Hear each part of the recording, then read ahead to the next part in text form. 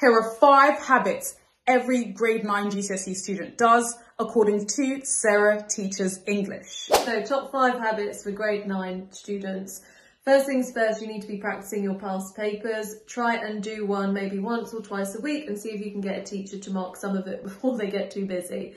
Second thing, see if you can do 20 minutes of practice every day. That might be paper 1, question 2, paper 1, question 5, something like that. If you can get feedback, even better.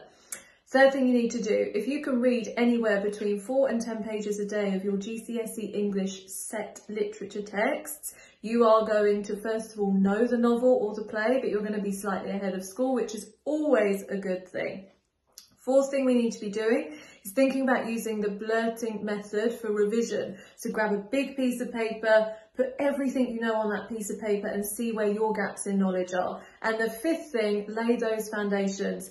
Please get off your phone by 10 p.m. Please make sure that you're eating and you're drinking water. Maybe you even see daylight. That would be amazing.